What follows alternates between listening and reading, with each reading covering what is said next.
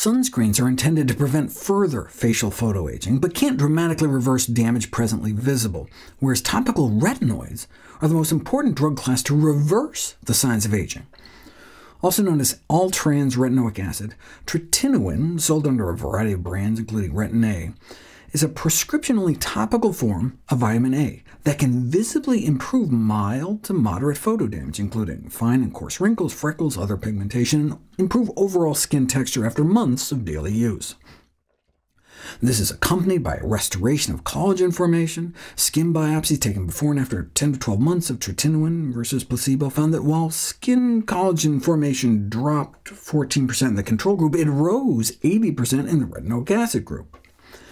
The downsides are the side effects, so common they have their own name, retinoid reaction, plaguing a high proportion of patients, including redness, stinging, burning, itching, and peeling. Ironically, the constant irritation may be a causal mechanism, constantly forcing the skin to renew. The adverse effects do tend to improve over time, after a peak after about 2 weeks of daily use, and you can minimize the irritation by starting at a lower concentration, for example 0.025% instead of 0.1%, and slowly ramping up from applying at first twice a week for a few weeks, then to every other night for a few more weeks, before finally advancing to nightly application as tolerated. Given that a small amount is systemically absorbed, out of an abundance of caution, women of childbearing capacity may want to steer clear, given the severe birth defects caused by a similar drug, isotretinoin, sold formerly as the acne drug Accutane. There are gentler, less potent over-the-counter topical retinoids, retinol, retinol, and retinal. There's retinol acetate, retinol palmitate, propionate, retinol, retinaldehyde. Once absorbed into your skin, your body can convert them into small amounts of retinoic acid.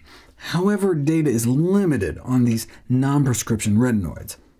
The results of clinical trials on the retinol esters have been routinely disappointing. Even 48 weeks of daily use was found to be ineffective for reducing wrinkles compared to placebo.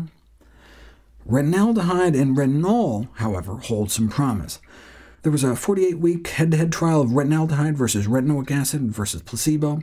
Now, retinoids can be so irritating that it's hard to blind participants as to whether or not they're in the control group, so objective measures that may be less susceptible to placebo effects are especially important.